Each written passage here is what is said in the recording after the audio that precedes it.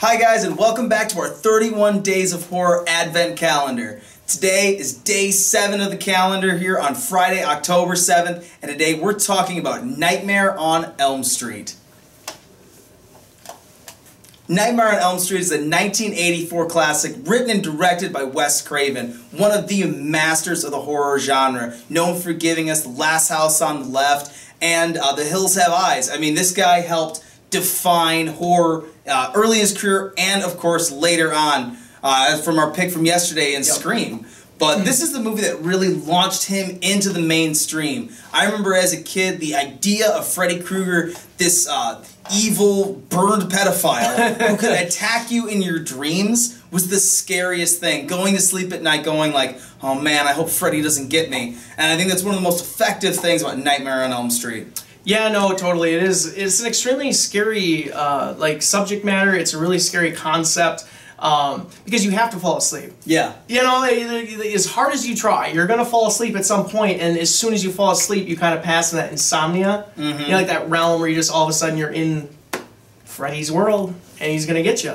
Yeah, it's that unavoidable thing. We all have to close our eyes at some point. So I think that for a little kid, this is one of the most frightening concepts in any film. It is starring Heather Langenkamp as Nancy, a woman who is a young girl in this movie. She's being plagued by these awful dreams. Her and her friends are being picked off one by this shared demonic character in Freddy Krueger, and they try to figure out anyway why Freddy is targeting them and killing them. I think Freddy Krueger is one of my favorite like slasher villains. Totally. Because he's the most creative.